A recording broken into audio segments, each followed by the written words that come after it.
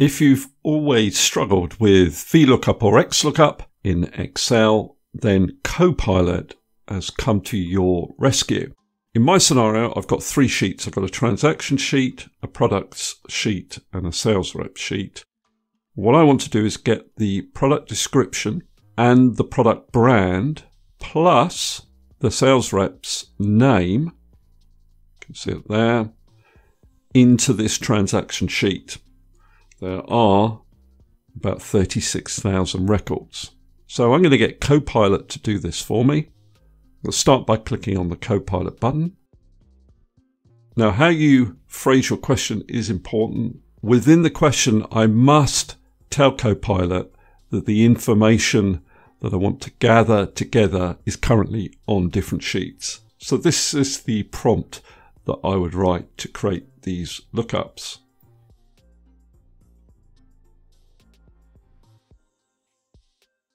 So I'll start by saying look up the product description and the product brand in the products worksheet and the sales rep's name in the sales rep worksheet. Right, let's see if that works. I'm going to click on this little send button.